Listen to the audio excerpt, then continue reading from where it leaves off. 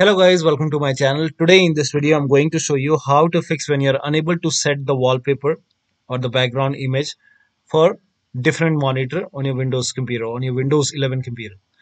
So if you're unable to do so, then please follow the steps shown in this video.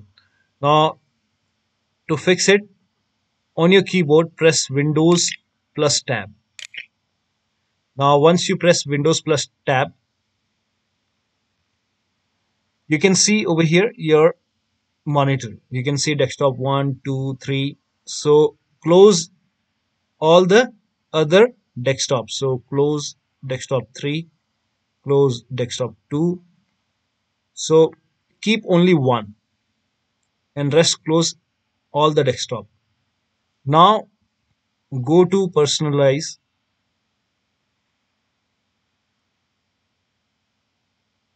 and then you can go to background and then you can make a right click and then you can see your monitor. In my case, I don't have multiple monitors set up right now, so that's why you don't see it. So first of all, you have to press Windows plus tab, close additional monitor over here, additional desktop over here, and then you can open personalize and go to background and then make a right click. You can set for other monitor. You can set the background for other monitor. So in my case, I don't have multiple monitor setup. That's why you don't see it. But in your case, you should be able to change you can set the wallpaper for different monitor. So that'll be all. Thank you so much for your time and please like this video and subscribe to my channel.